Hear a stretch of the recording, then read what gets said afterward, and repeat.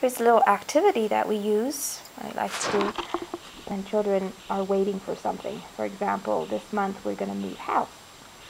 So I made this little game, and what it is however many days. Now you can use this for days to Christmas, days to Easter, or your child's birthday. Okay, however many days we have to wait, I made these little strips of paper and I wrote down something for each one. And then we make our little chain all the way till the end, till you're done with all your papers. So you make the chain together, and I wrote something on each one. Now that he doesn't know what it says. And what we did, I made it different colors. That way we can do our little pattern thing. We learn our patterns. But also, the yellow papers are something that's for him. And the pink papers are something for others. So, for example, this one says, give 5 hugs today of your own initiative. So we talk about, what does initiative mean? It means you do it without being told. You do it all by yourself, without somebody giving you the hug first. You do it to them first.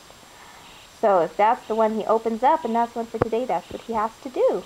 Other ones, help mommy with some chore. Give a smile to each person you meet today. Say thank you to Dad for his stories. Write a letter to your best friend to show some love. Oh, there's some other ones. Well, anyways, I can't see them. Or something for himself. Make a tent and have story time there. List 5 of your favorite things. Thank Jesus for all your fun toys. This one says, have a special picnic in the garden today. Or this one says, eat a special snack together as a family. Anyway, so definitely your children will look forward to these. It will help them to be patient and to wait for when the special day arrives.